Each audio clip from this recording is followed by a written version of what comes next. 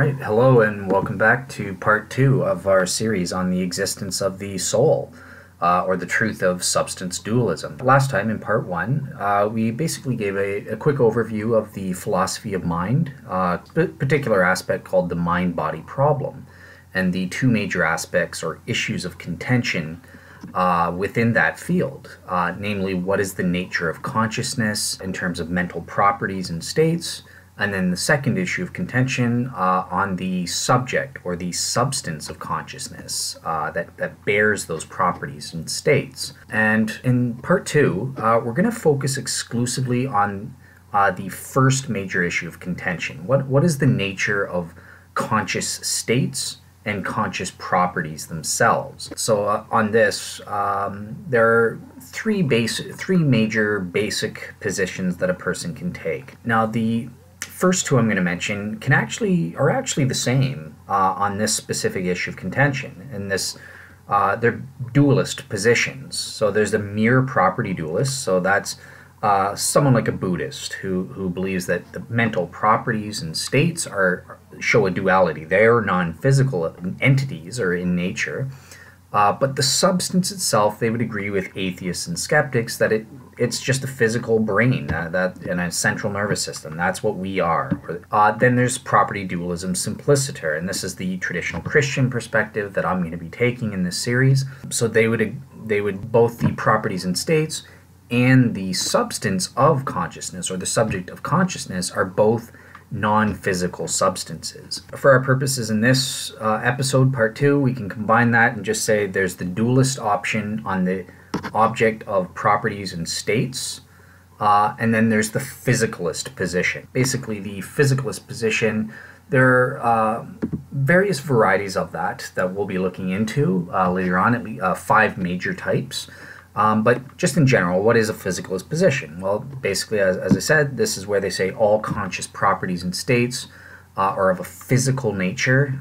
They refer to properties and states that are listed in the physics and chemistry textbooks, the hard sciences in particular. So things like hardness, electrical or magnetic properties, malleability, elasticity, or mass, all of these sorts of properties. I think we know. These are sometimes called primary qualities or primary properties. By contrast, things like color, sensations of color, taste, touch, that sort of thing are usually said to be secondary quality. But one thing to mention here with physicalists, they basically say that mental properties and states are quote-unquote identical to the physical brain and the physical states and properties of the brain and central nervous system. This contrasts with dualists who basically say, no, all mental properties and states are not identical to the physical brain, but they do stand in cause and effect relations, and they are correlated or constantly coincident with physical brain states and properties and that sort of thing. Now, in terms of the different types of physicalist interpretations, I'm going to save that for later, but just to give you a heads up right now, there are 2 major categories. There's reductive physicalist theories, which basically means this is sort of an outdated notion of physicalism.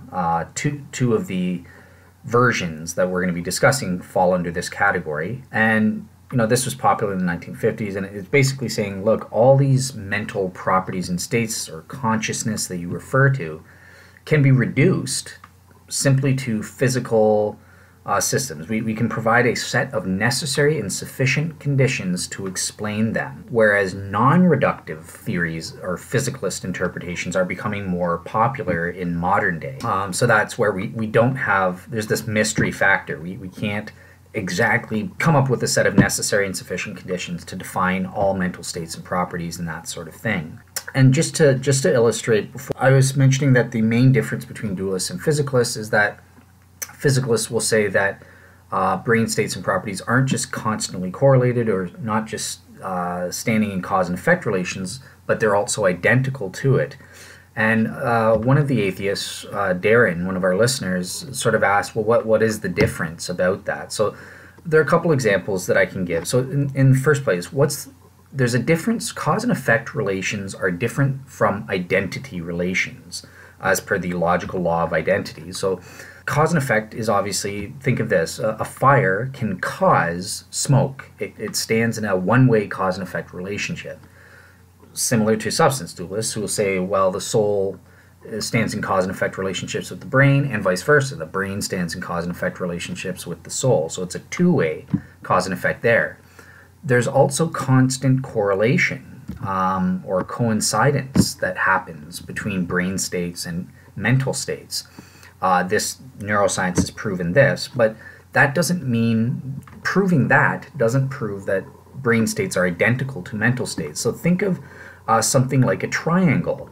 Now, a triangle has the property of being trilateral, meaning it has three sides, and triangular, it has three angles.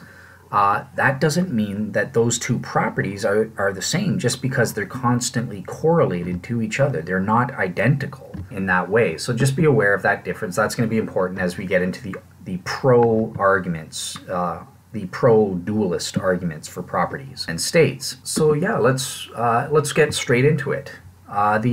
The main part of this podcast, I want to present two main arguments that support the notion that conscious properties and states or events are in fact mental or spiritual in nature. They're non-physical entity. And I alluded to before, we got to remember, for these arguments to work, you have to remember the logical law of identity. In simple terms, states, look, if entity X, such as a brain state, is identical to entity Y, such as a mental state of seeing red or a red sensation, then whatever is true and or possibly true of X must be true of Y and vice versa. This is a philosophical first principle. Taken as a given, we know it's true, it's a properly basic belief. This logical law of identity is true, and it's going to provide us fundamental aspect or premise in a lot of our arguments. So yeah, let's get straight into it here. So what's the first pro-property dualism argument that I'm going to bring up? And it's actually a multifaceted argument. So this is basically straightforward. Look, it's called the differences argument. That's what I call it. And it just tries to point to certain differences, provable differences between conscious or mental properties and states and physical properties and states. Obviously, if true, via that logical law of identity, they cannot be the same thing. They cannot be identical. Therefore, there must be some non-physical component, namely these mental states and mental properties that we have. So, in general, what type of differences are we talking about then? That's great. I get your argument. It's logical. That would make sense. If there were such differences, provable differences, then the logical law of identity would prove they can't be identical, and that would prove in turn that there is some non-physical component to us. So dualists will point to 5 features that they say differentiate mental states from physical ones, and we're not going to go over all of them, but we'll do most of them, and I'll just list them here firstly. So the first difference is in regards to qualia. So that's a fancy word, the plural of quale, and it refers to the certain raw qualitative feel, or the quote-unquote what it is like to be having a mental state. There is this property of what it is like to be seeing red, having a red sensation, or seeing green, or tasting an ice cream cone, or having a thought about George Washington. And it is this what it is like, or this qualia feeling that mental states have, but physical states do not have. This is the first claimed difference between them, and we'll go into more detail later in a second. Another difference is mental states, and only mental states, have intentionality, whereas physical states do not. Now, what is intentionality? Well, this refers to our thoughts are of the ofness or the aboutness. You know, they're directed towards something above and beyond themselves and point towards an external object. I have a thought about Santa Claus. So the next one is that mental states and properties, they are inner and private and immediate or direct to the subject having them, whereas physical states, they're not private or known directly. They're known indirectly through propositional logic or, observation and then making deduction or logical inference and that sort of thing. So that's a difference there. Also, mental states and properties are logically necessarily owned by the sentient subject having them, whereas physical properties and states are not owned necessarily by a sentient subject. So that's a key difference right there that a lot of property dualists will point to. And then finally E, we're not going to get into this. This is very technical, and I'm going to leave this out for time's sake, but mental states and properties fail to exhibit crucial physical features.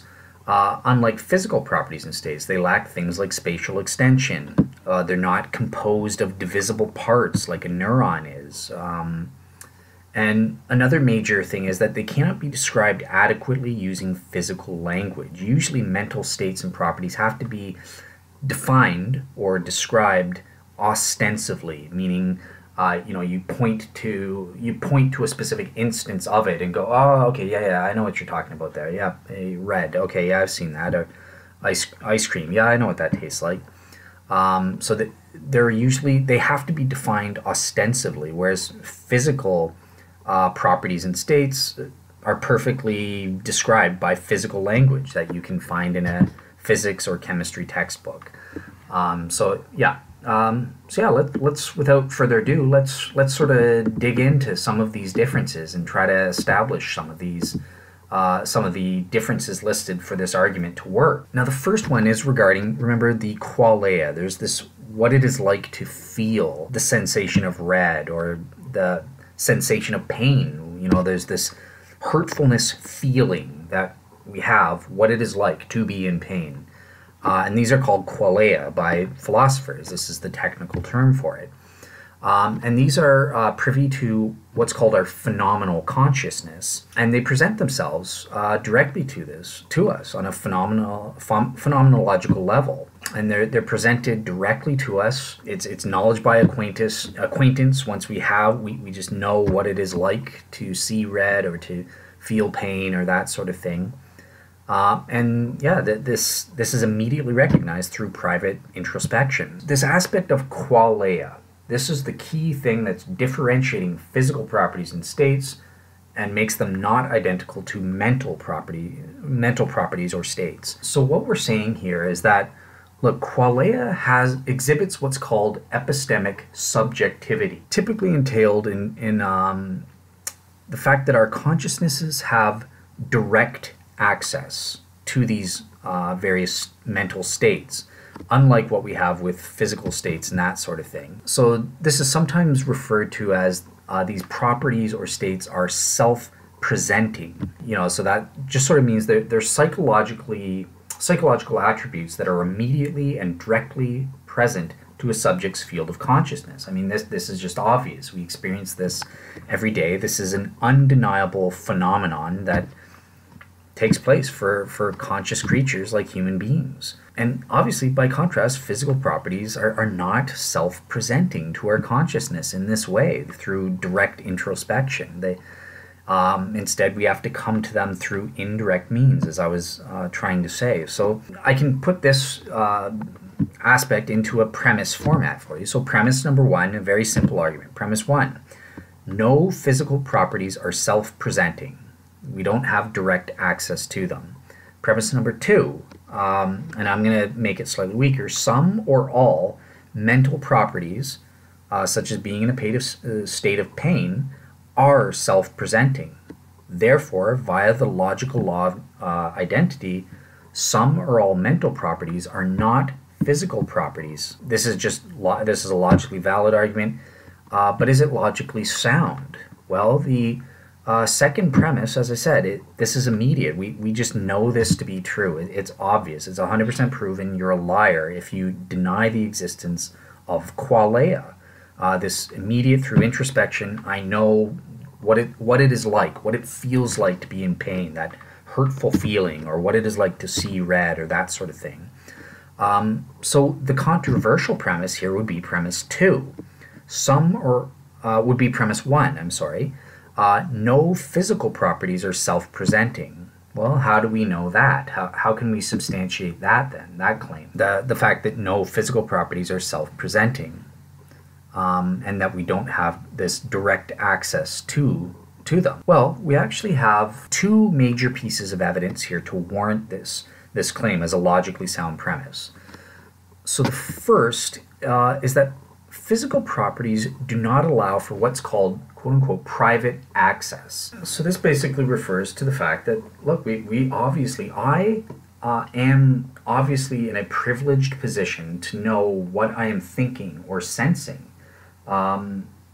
Whatever other ways there might be for finding out if I'm presently sensing red from a scientific perspective, such as analyzing certain brain states or looking at my behavior or whatever. I obviously have this other way of knowing that I'm having a red sensation, and it's not available to anyone else other than me. I have this privileged private access to my own mental life. A good illustration of this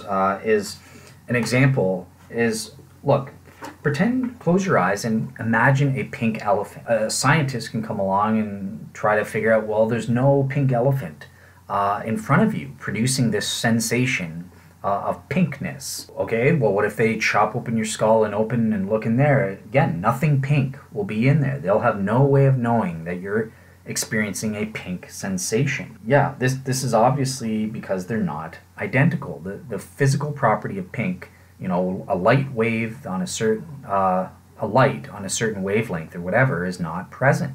So the only way that a neuropsychologist could know that you're sensing pink is by developing a list of correlations. But again, that requires a first person. You got to tell me, because you have private access, oh, when this brain state activates, you're having a pink sensation.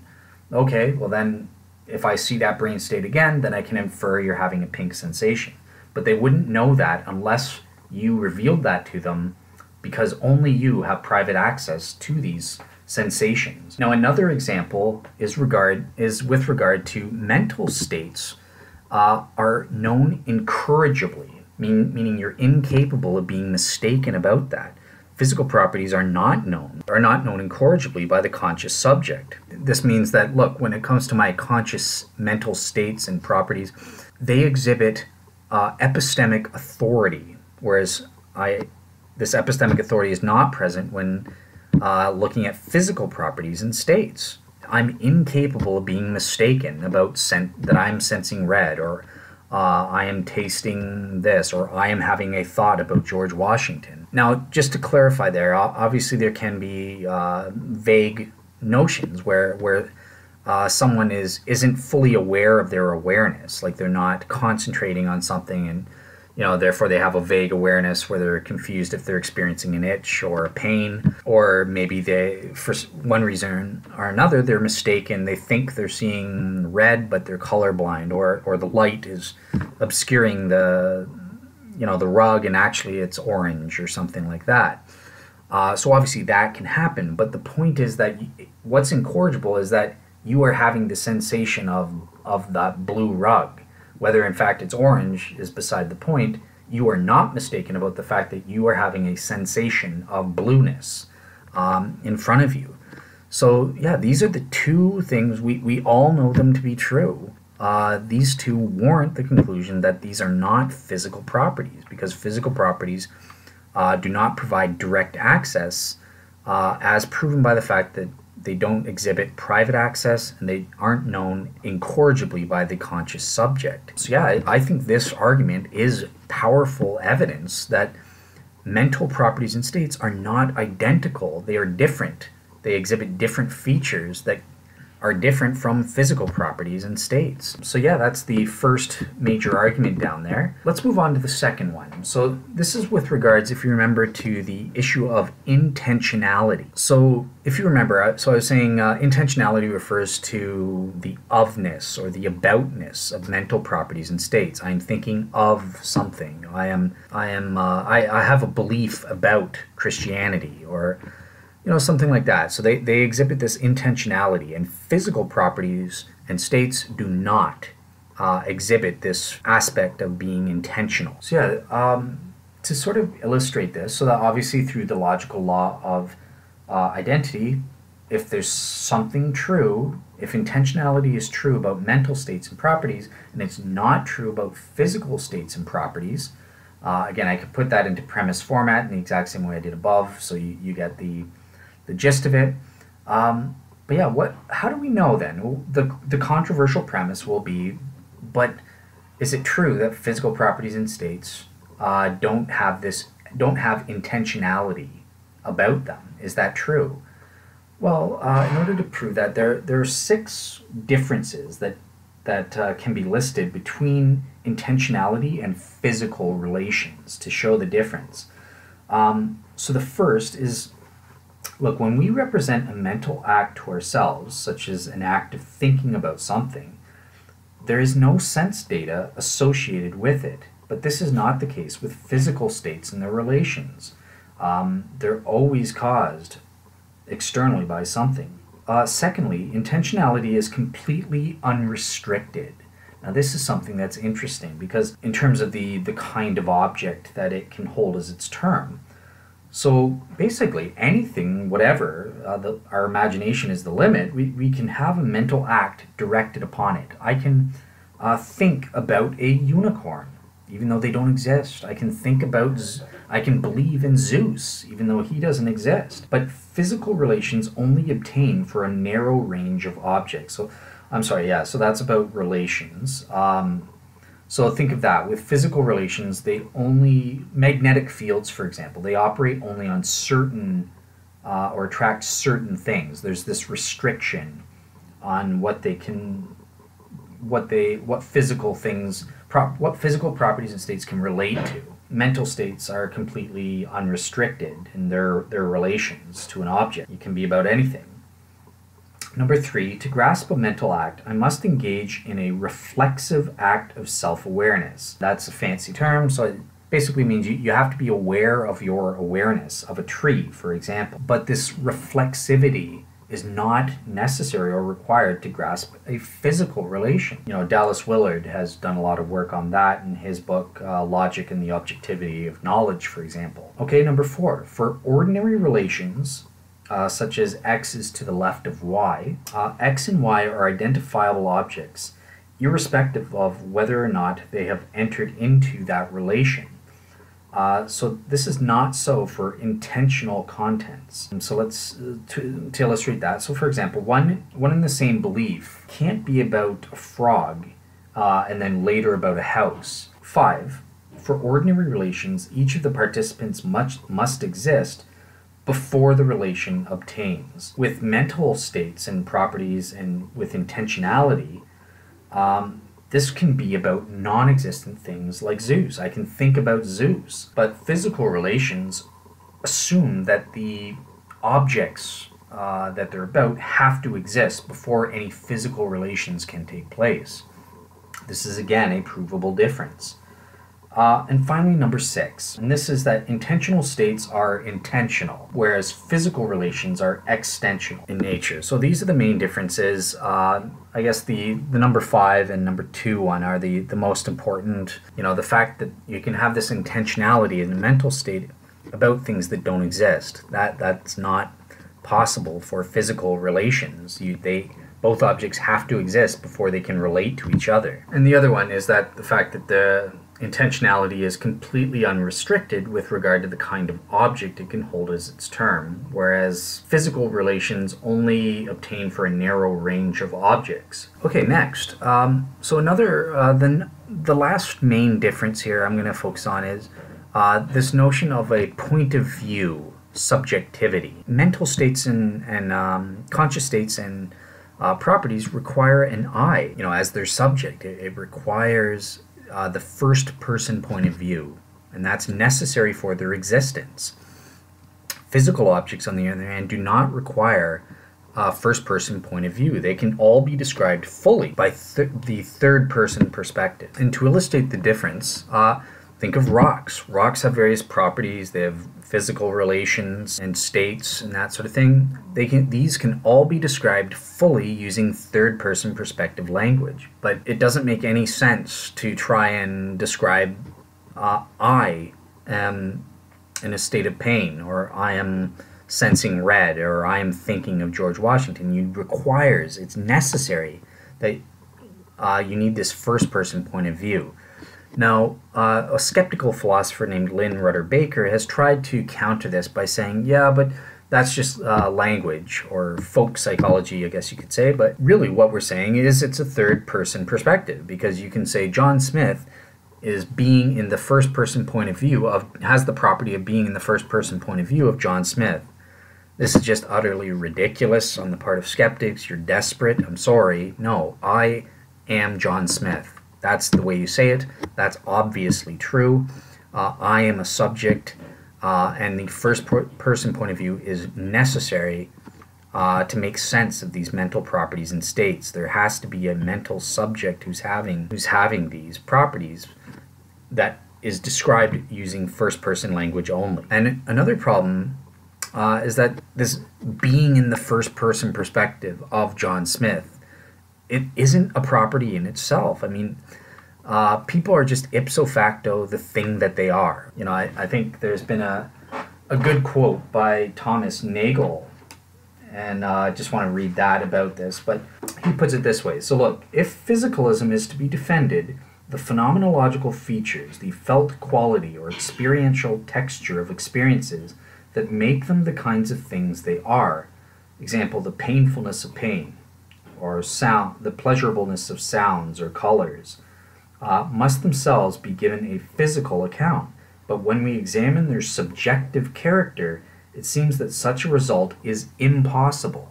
Not just improbable, impossible. The reason is that every subjective phenomenon is essentially or inherently connected with a single point of view, and it seems inevitable that an objective physical theory will abandon that point of view. Yeah, I think Thomas hit the nail on the head there for you skeptics. I mean, this is just an obvious difference between mental states and properties and physical states and properties. So I mentioned there's also the issue of language. We're going to skip that in this podcast, but yeah, that's the first argument. I've listed and leveled some heavy critiques and arguments that mental states and properties are not identical. They cannot be identical to physical states and properties. But there are, what's a skeptical counter to this argument? Do skeptics know about this and have anything to say? Well, yes. So in the first place, with self-presenting features or some of these epistemic differences, skeptics will say, but these are just epistemic features or just epistemic differences. They don't have any ontological importance. You know, another way, it's all an illusion. Of course, skeptics, yeah. But anyways, basically what they'll try to say, let's do it fairly. They'll say, look, there's two different ways of knowing something, like touching and tasting an apple.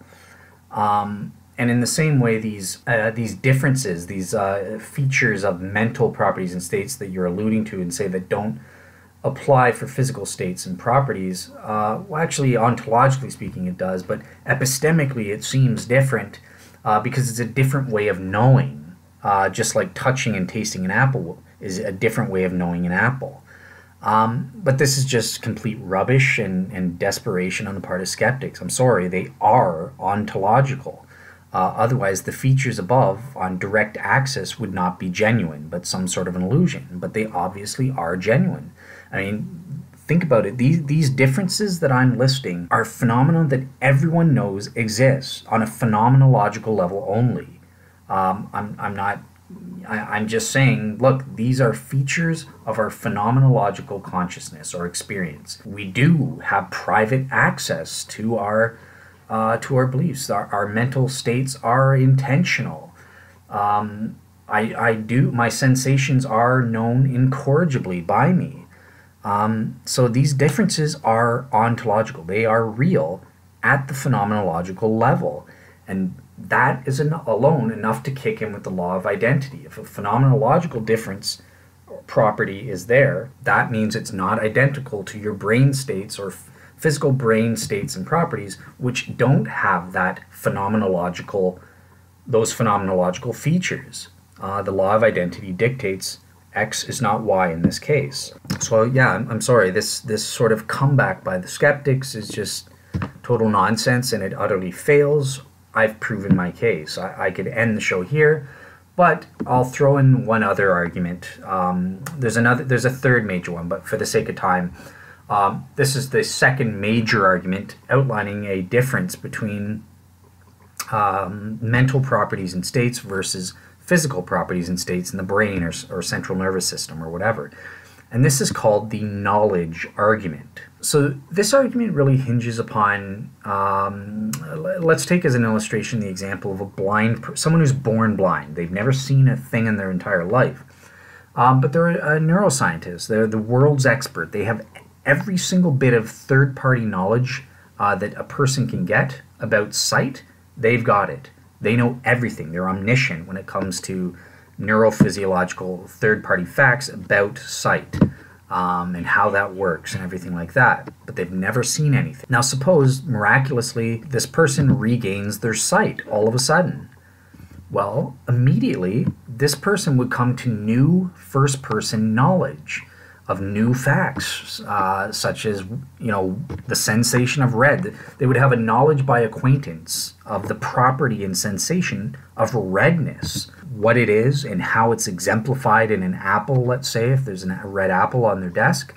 They would gain at least 6 different types of knowledge all at once, but they would also gain know-how, such as being able to differentiate red from other colors, red from the red apple from the green apple on this person's desk. They would know how to arrange them into color patterns, such as orange is closer to red than it is to blue. They would also come to knowledge of, well, red sensations are pleasurable, the green ones are not pleasurable to me. So yeah, they would immediately come to new knowledge that they didn't have before, despite the fact they knew all the third-party scientific knowledge about sight prior to it. So basically the argument says, look, the emergence of this new knowledge from a first-person perspective presupposes that there is a realness to secondary qualities like color, taste, sound, smells, these sorts of sensations, rather than what skeptics like to say to this as a counter, oh, but that's just mere representative notion. These secondary qualities are just representative of the true primary qualities, which are physical.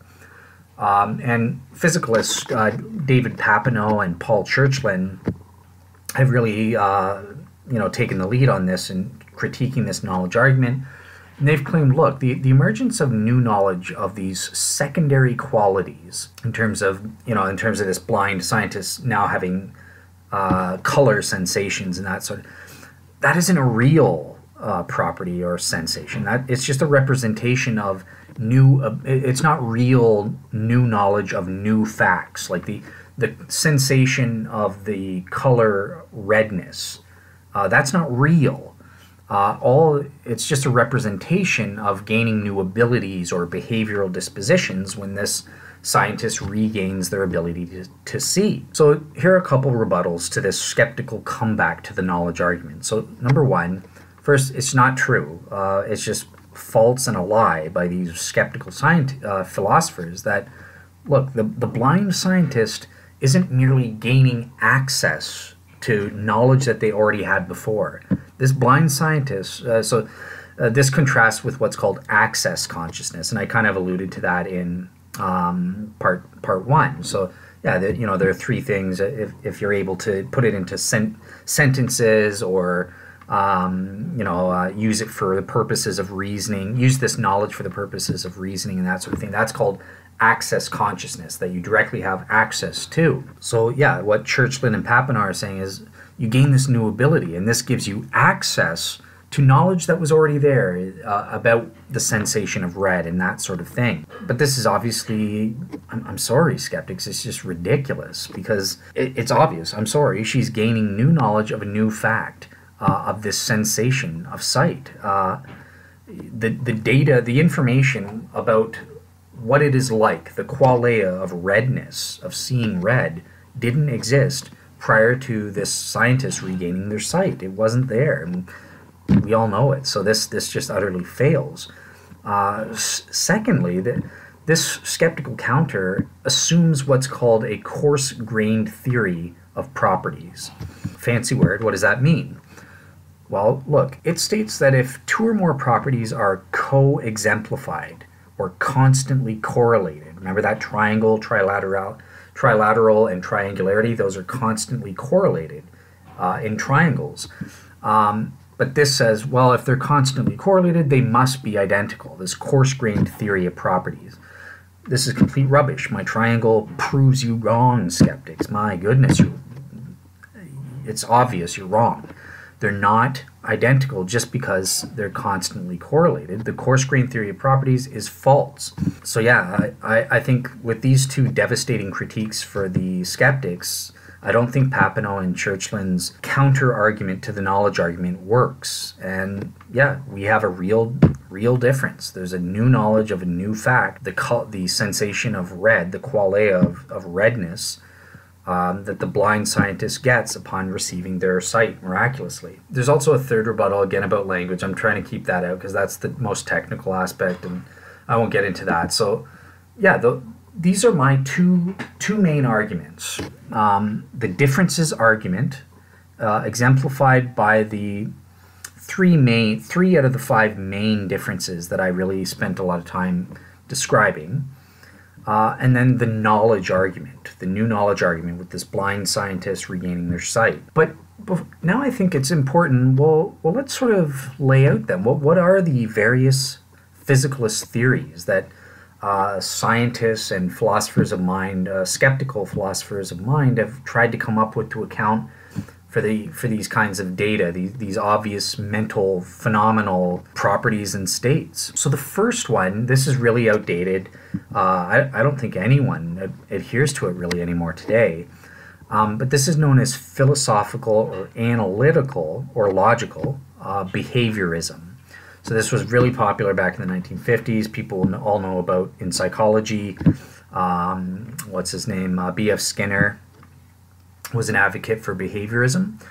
And this contrasts, there are different forms. So there's methodological behaviorism. I've got no problem with that, and it's not relevant to our discussion. There's psychological behaviorism, a little bit more iffy, but might be useful. But then here's the big baby, the problem, philosophical behaviorism. This basically reduces all mental and conscious properties and states to be identified or identical to overt body movements, or at least at the very least tendencies to certain movements given certain stimulus or certain inputs. So yeah, it basically reduces all mental properties and states. It doesn't focus on your internal mental life at all. There are no internal mental facts to speak of at all in this theory.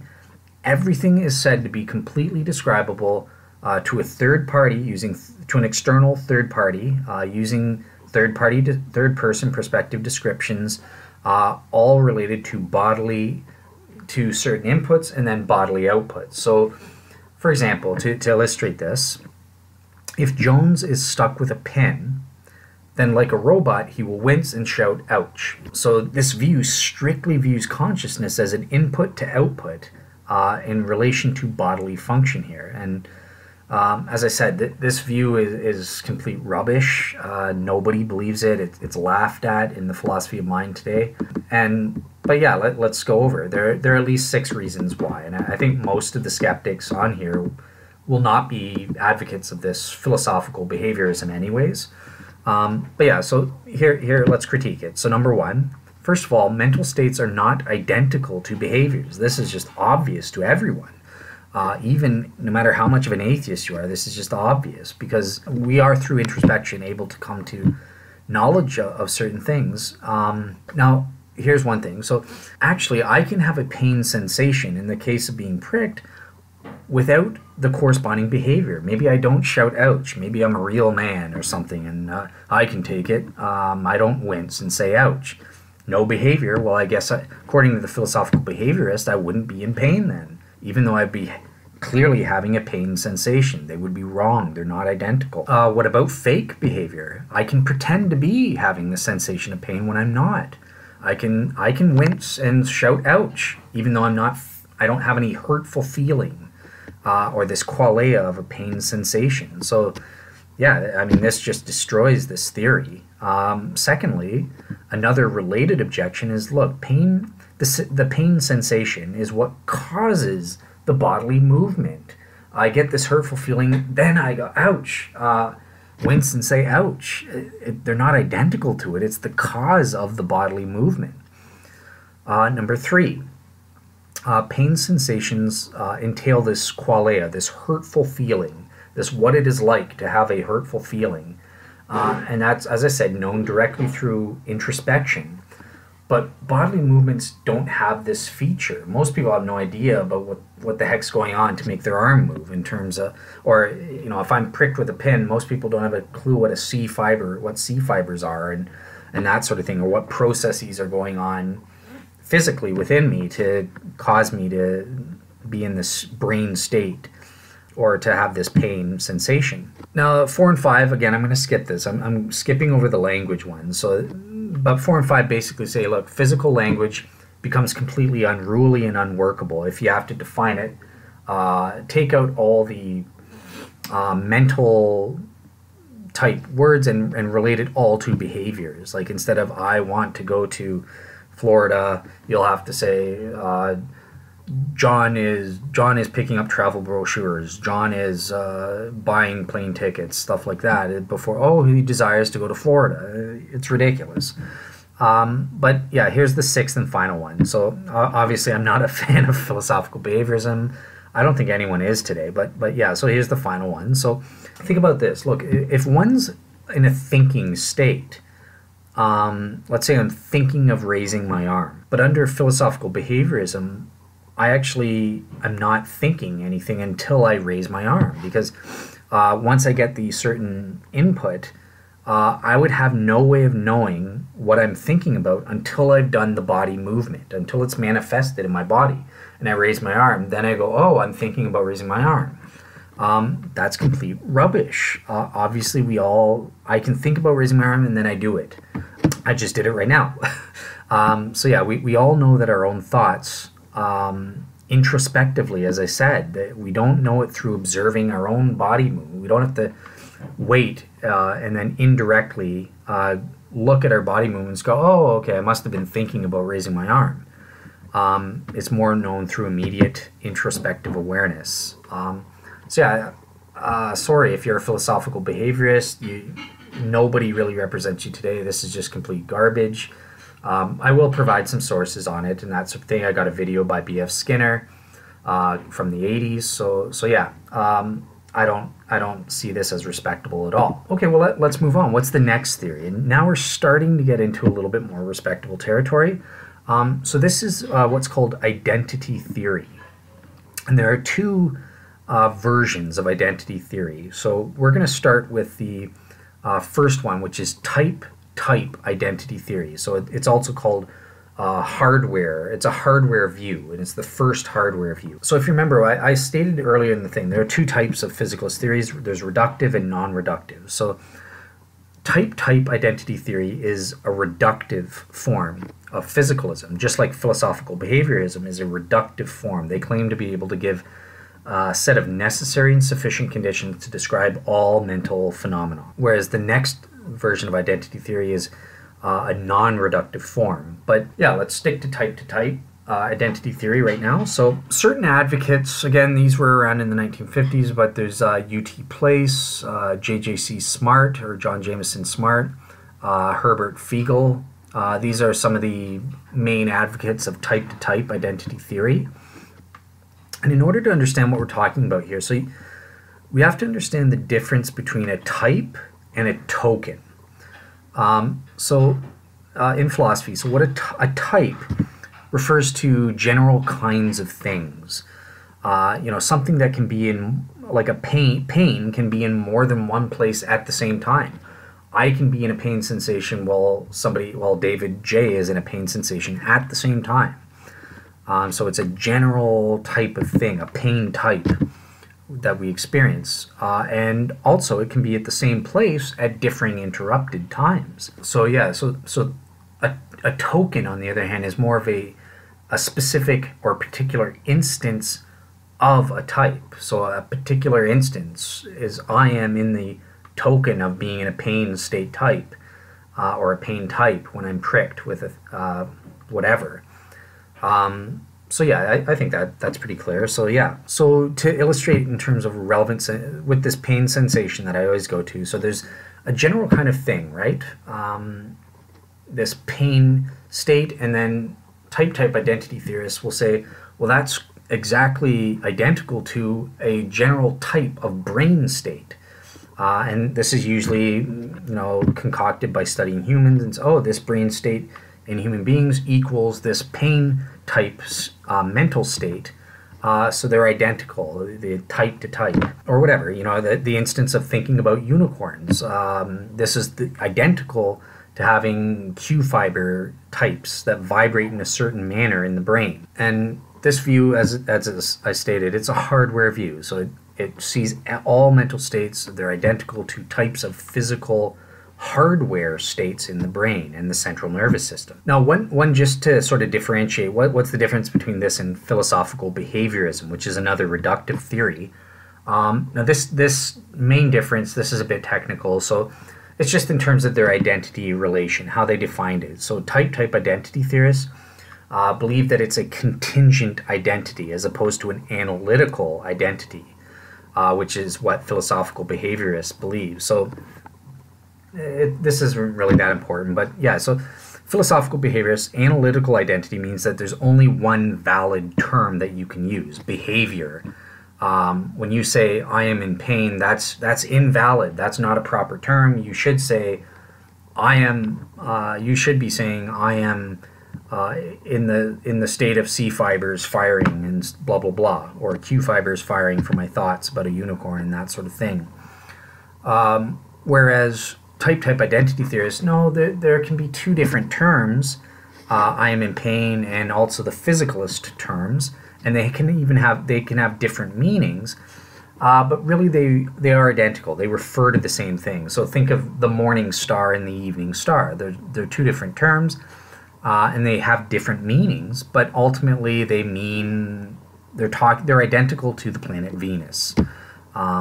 So that's just sort of a semantical difference between the two theories. So yeah, let's get into this then. So there are three fundamental critiques of this version of type identity theory of physicalism. Now, the first is that basically regarding my pro-property-dualist arguments, the type identity theory isn't true if they're not identical. And I proved with my arguments before that they're not identical. Mental states have intentionality about them. We have direct access to them in the sense that they're self-presenting properties and that sort of thing. So all of those arguments would disprove this theory right there. Mental states, remember, they're essentially private, inner, and direct qualities that present themselves directly to the subject through simple introspection. They are characterized by qualia, that feeling of what it is like to be seeing red or being appeared to redness and that sort of thing, and they have intentionality and all of that. Now, second, here's the major downfall for this theory, and this is what's called the problem of multiple or variable realization. What is that? So think of it this way. Remember, type to type. So a mental state type, a pain type state, is identical to a brain type state in a human being and that sort of thing in these general types. So that's basically saying, look, a mental state like a pain type state, let's call that MS1, according to type identity theorists, is identical to a certain brain state type of the human body or human brain. Let's call that brain state 1. Now here's where the problem comes in, because these states are realized in various or multiple ways. So dogs experience pain type states. Other animals experience pain type states as well. So they experience MS1, mental state 1. But yet these creatures by definition can't be in brain state 1. They don't have the same brain state types that human beings have. They've got a different brain configuration. They've got different hardware than human beings. So they have BS2, brain states 2, or brain state 3, blah, blah, blah. Not BS1, brain state 1, but yet they experience MS1. This proves they MS1, or mental states, cannot be identical to a brain state type in a human being, because the same mental states and properties also exhibit themselves or become realized in other brain state types, such as a dog brain state type or a dolphin brain state type. So yeah, at that point, the skeptic either must admit defeat, that this skeptical theory is garbage and wrong and falsified, or the other option is to be a logically absurd fool and deny that animals experience pain. Again, we don't have direct access to a dog's inner mental life, but this seems ridiculous. I mean, the scientific evidence is clear. You prick a dog with a pin, he's going to yelp in pain and run away. So the principle of charity, the philosophical principle of charity, I'm sorry, dogs experience pain, I'm right, you're wrong if you deny that. So yeah, this theory is falsified. Now, as we'll see, the other theories, the non-reductive theories, so the token identity theory, which is coming up next, and functionalism, are physicalist options that try to actually resolve this multiple or variable realization problem. So the second version of identity theory, theorists do recognize this problem and have taken measures to resolve it. But at least when it comes to type identity theory, that this proves it's false. It cannot be true. Now, what's the third and final critique? So this is basically just saying, look, science can't adjudicate one way or the other with type identity theory between the property-dualist notion that brain states are merely correlated and or caused by the soul and mental states, or vice versa. These are both empirically equivalent explanations of the same data. However, in light of the differences mentioned in my pro-property-dualist arguments, as well as this multiple realization problem or variable realization problem, the property-dualist options have greater explanatory power and scope compared to a type identity theory. So this is just an utter failure. Yeah, let's move on then. Now we're getting into non-reductive physicalist theories, and the first one here is the token identity theory. So this is the second hardware type view. Now the token identity theory is basically the opposite of the type identity theory. So instead of looking at general mental state types to brain state types, it's usually mental state types are correlated with brain state tokens. So this solves the multiple realization problem, because why can dogs have a pain type state, mental state, just like human beings? Presumably it's exactly the same. If you want to say it's slightly different, that's that's fine. It's a different mental state, but it's within the pain token type class, right? So it's token, or could be token type. So this is the first non-reductive form of physicalism. They don't believe you can have a full set of necessary and sufficient conditions to explain mental phenomena, mental properties and states. Major proponents of this view include David Papineau, who I've mentioned before, and Cynthia MacDonald. So these are a couple people you'll want to look up and find resources on if you're interested in this view. This is much more respectable. I think as I said, it solves certain problems.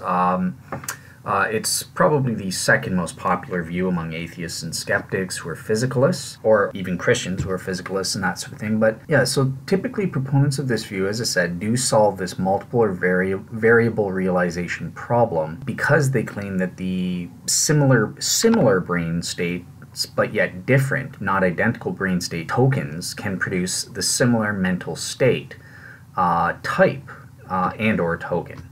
But there are several criticisms to this view specifically. So wholly apart from the multiple realization problem, in the first place, the other two critiques that I raised against the type identity theory do apply. The differences argument, the knowledge argument, prove that these are not physical properties and states, therefore the token-token identity theory cannot be true. Also, the knowledge argument would apply against this token-token identity theory as well. However, there is another problem that is actually unique to these non-reductive token-token identity theory as well as other functionalism, as we'll see. But this is basically what we call the token unifying relation problem. So think of it this way. So, okay, we've got brain state token number 1 in a human, brain state token number 2 in a dog. And they both produce the mental state type, MS1, and or very similar features, mental state pain token, and a dog mental state pain token. But what is it that, how do you, when they're just opposite, what is it that unifies these mental state tokens into a pain type, as opposed to being in a smell type sensation, or a class of smells? What is it that unifies these together? Now obviously the dualist can easily answer this. The property dualist can just say, well, that's easy. Individual pain types and tokens possess something in common that's internal to them, this essential qualia, hurtful feeling aspect to them, taking place on a non-physical level, and this is what unites them all together. This felt quality that's inherent to it. But this cannot apply with token-token identity theory or physicalist. There's literally nothing that should bind them together into a class called pain, of various pain types, of a pain type or various pain tokens and that sort of thing.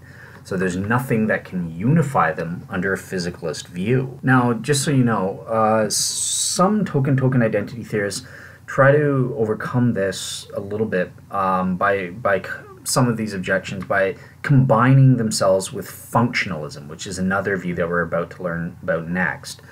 But yeah, functionalism has its own reasons for failing, so we'll get into that in a bit. But yeah, so these are the main issues with token-token identity theory. Yeah, let's get into functionalism then. Okay, so this is by far the most popular physicalist alternative. It's what I think most atheists and skeptics are. It's also known as the artificial intelligence view or the software view. Modern day computer with hardware and software, a computer program, is sort of the analogy used to describe this. Now, functionalism is similar to philosophical behaviorism in that it explains mental events through certain inputs and then functional outputs, such as functional behaviors of the body and brain. But it also alludes to this functional causality called realizers. And this is a non-reducible internal mental state. Obviously, that are causally connected. They stand in cause and effect relations, in sort of the same way that computer software is, causally effective inside the hardware of a computer. But yeah, ultimately, they'll say that this is physicalist in nature. But it is important to note that some substance dualists could actually, or substance or property dualists could actually be functionalists. I mean, the soul, it could be said to be this software, this information. Remember, I kind of mentioned that about Thomistic or Aristotelian substance dualists, for example.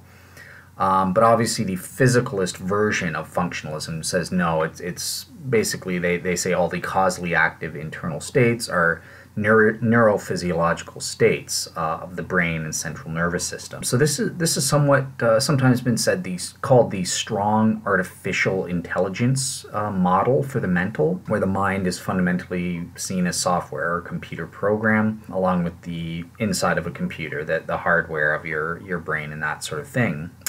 So recent advocates of this view include David Lewis and Wagon Kim. So yeah, there are some objections to this view. So there's several objections actually of this version of physicalism, which is the best option that I see that there is. So in the first place, we have this problem of what's called inverted qualia. So remember, the defining characteristics of a mental or conscious state is the logical or causal relations of the input to the output for the organism as a whole. And that contrasts with the internal traits of the state itself, which is known directly through introspection.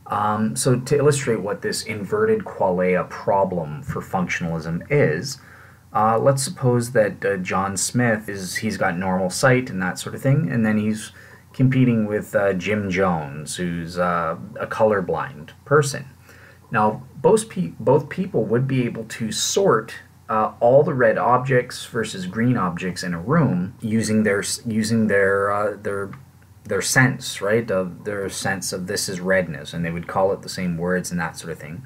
But the colorblind person wouldn't actually be having the same internal mental state, even though the same function would be coming about in terms of them both organizing all the red and green objects and separating them from each other.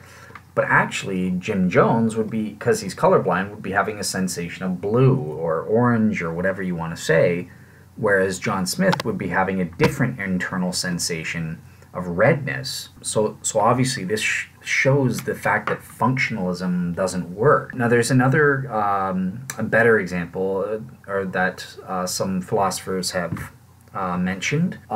So a philosopher, John Searle, has given the example of the Chinese room. So let's picture a room where you're like, so this is trying to make the analogy of you're like a computer, right? Let's say you don't know a word of Chinese, you don't understand it at all. You can be given a list of instructions on, step-by-step instructions. So if you're given a squiggle, you put a squaggle over here, and in this way you can put together sentences in Chinese. They give you a question written in Chinese, and then you break it up into these individual things.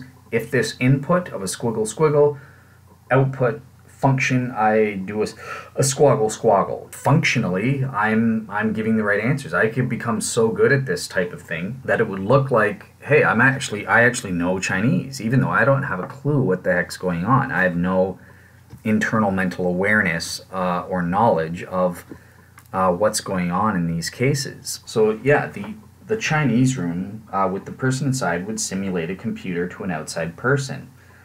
For a person outside, the room receives inputs and then gives outputs in a way that makes it appear that the room understands Chinese. But of course, all the room does is, in this case, it just imitates mental understanding. It does not possess it. Computers are just like the Chinese room, and under functionalism, we're just a fancy computer. But obviously this isn't the case. We don't just imitate mental operations, but we actually exemplify them. Our mental states have intentionality, have real semantic content, for example. Computers and software programs don't have this. So yeah, I think this proves functionalism is false right there. However, there's also a second related objection to functionalism as well, and this is known as the problem of absent qualia. So according to functionalism, computers or robots are capable of imitating conscious states and properties, by embodying the right functional state. So yeah, a computer can be programmed to say ouch when stuck with a pen, but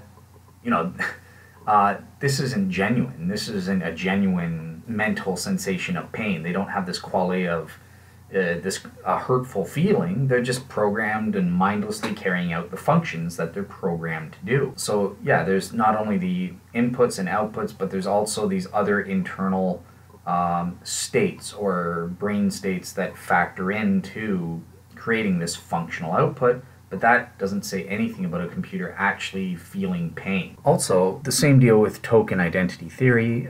They also have the problem of unifying mental types and classes from brain state tokens. Yeah, pain is not defined only by an input and then the same output of shouting ouch, stick with your pen, output of ouch, the function or behavior, and the relation of other mental states like a desire for pity and that sort of thing. That does not describe the internal essential feeling or hurtful feeling of pain, the sensation of pain. So what is it that unifies these various internal pain sensations in dogs and humans and that sort of thing? It's the same as token identity theory, the criticism there. Yeah, so I think that's it for functionalism. The final form of physicalism, this is the worst out of all of them. It's sort of new. It's called eliminative materialism.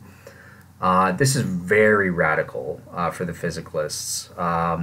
Adherents of this view would be people like Richard Rorty or Paul Churchland, who we've referenced earlier in the series. And it's basically the view that mental state descriptions, so we have to understand replacement theory in science, right? So outdated scientific theories like the ether and entities get disproven and replaced with new scientific theories that are better. As part of that, certain terms and words like an ether or phlogiston fluids and that sort of thing, okay, that's just nonsense. They get replaced and thrown out. So with relation to the mind and body problem, they'll say, well, that's the same with, all these mental properties and states. When you say, I desire this, blah, blah, blah, that's called folk psychology.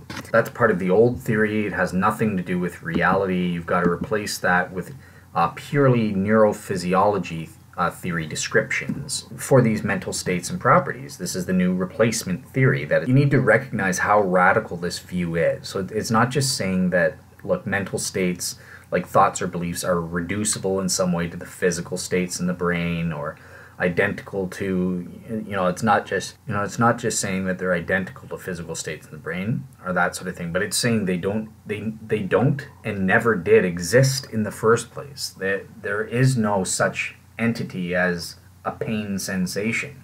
It just doesn't exist. And this is just complete rubbish and ridiculous nonsense. We all know 100%. You could be the most skeptical person in the world, but obviously we know that these, and I'm slightly biased, but I mean this view is quite radical. And again, I've been providing some sources to look into it from Paul Churchland and that sort of thing, but yeah, I mean, they're even saying, even at a phenomenological level, this is an illusion. These aren't genuine phenomenon that people experience, being a hurtful feeling, or I am thinking a thought or having a thought. Yeah, eliminative materialists have to deny any existence for these mental states and properties whatsoever. I don't care if you're a physicalist and you take a functionalist view or whatever, you're going to be with me that these guys are out to lunch. I mean, at the very least, these happen on a phenomenological level. These things exist. They happen. Yeah, these are the 5 different forms of physicalism. And just to close, I think we've demonstrated rather conclusively that mental properties and states are not identical to brain or physical states and identities. Furthermore, all of the 5 various physicalist explanations for these phenomena have failed in one way or the other to account for the known mental phenomena and data that we experience in our lives every day. And yeah, the knowledge argument and the differences argument, I think, make it rather conclusive. These mental states and properties of consciousness they're not identical to physical states and properties in the brain or central nervous system. They can't be the same. Rather conclusive, given the arguments that I've given and the differences that show they can't be identical. So yeah, on that basis, I think it's rather ironic that some skeptics will sort of biasly accuse the dualists of property-dualists of making things up out of desperation. But yeah, this is really just projection on their part. And